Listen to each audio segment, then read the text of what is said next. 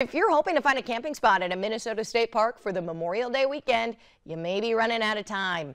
Minnesota State Parks and Recreations areas offer more than 5,000 campsites, but 98% are already booked for the 3-day weekend.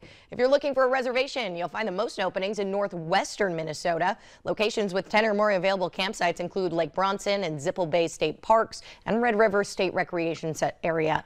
For more information, check out this story on our website or, of course, your free VNL News app.